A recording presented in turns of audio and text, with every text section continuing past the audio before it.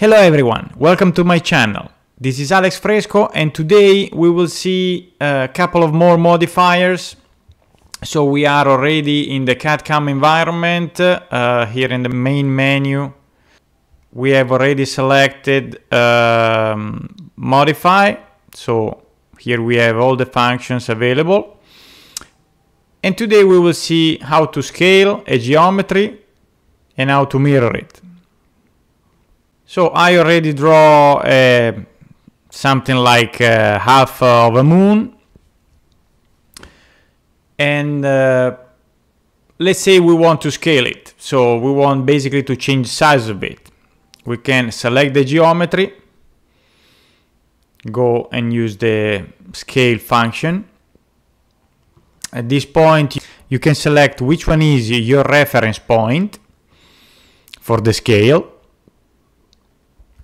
So I'm gonna select the base, and here when you move your cursor you can see, that I'm changing basically the size. So you can even click whenever you want in order to change the scale.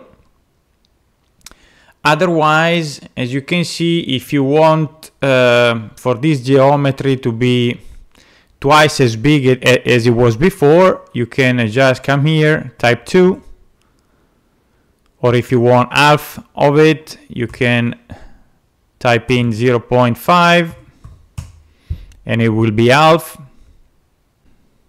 And remember that you have always the possibility to enable the copy. So if you want to leave the original as it is right now, you can enable the copy, and when you confirm you will create two of them. Let me say one more thing about the scale. Let's say that I want to check how tall this half moon is. So let me go check and measure it really quick. So it is right now 314 millimeters, 0.604. Let's say we want this half moon to be 500 millimeter tall.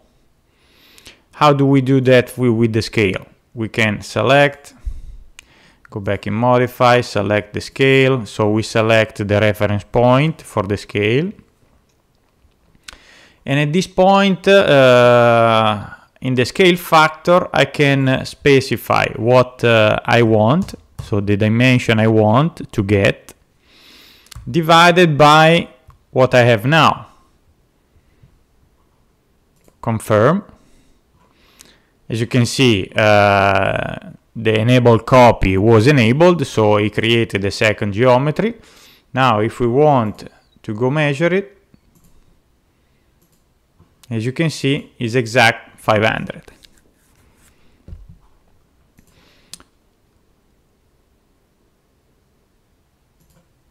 Now let's go to see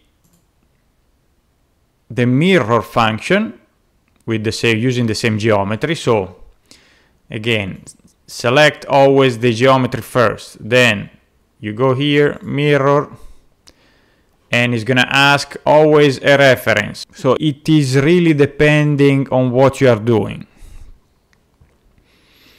You can select the reference point.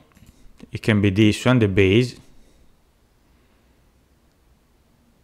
or it can be something like here.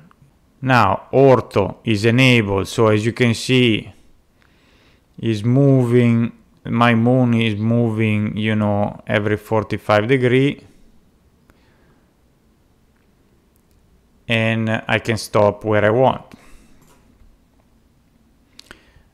Also in this case, the enable copy was enabled, so it created the second one. Otherwise you can remove it and just have the mirrored image. So let's say we want to create, in our case, something like a coffee bean. I'm gonna leave the copy on, and voila. So we have seen what was in schedule for today. In the next video we will see offset and join. Thank you for watching and stay tuned.